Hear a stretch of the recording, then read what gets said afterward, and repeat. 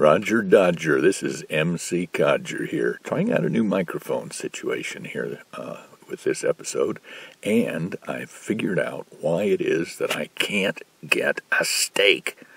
If we go to World 3, which is the one that we're in, and we press the edit, so we can go in and edit that world.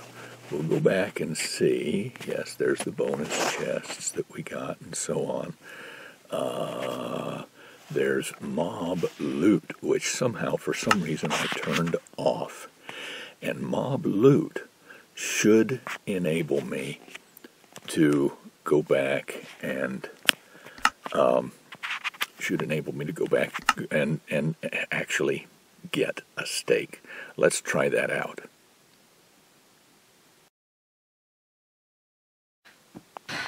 Okay, so here we are back in the world, and let's see. Oh, look, we've got some plants growing here in our little indoor garden. That's exciting. We're going to have us some food, but I have a taste for steak. So let's go see if we can now. Where am I here? Oh, there's a sheep. I don't want to kill my sheep. I want to use him for the wool that I can make a bed with. But, oh dear, there's a creeper. Do not like creepers. Go away, creeper. Whoa. Do not like creepers. So where's a cow or a chicken? I need a cow or a chicken that I can kill to see if I'm going to actually get some meat for dinner today. I'll just walk around until I find something that I can eat. Ooh, there's a chicken. There's a chicken. Let's see if we can eat us a chicken. Come on, come back here. And yes, I got my chicken. Looky there. There it is. There's my chicken. So that solved our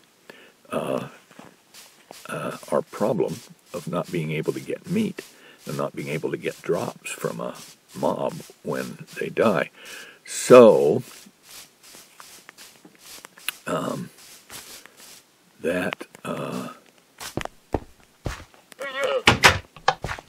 that's why that was. So, oh, look, the beets. Even just now, the beets are showing up. Beetroot, yeah. Now, I think there's something to do with, well, we'll find out. Okay, so that's going to wrap us up for this episode, and then next episode we will we'll talk about getting our coordinates and whatnot. So until then, this is MC Codger saying, see you next time.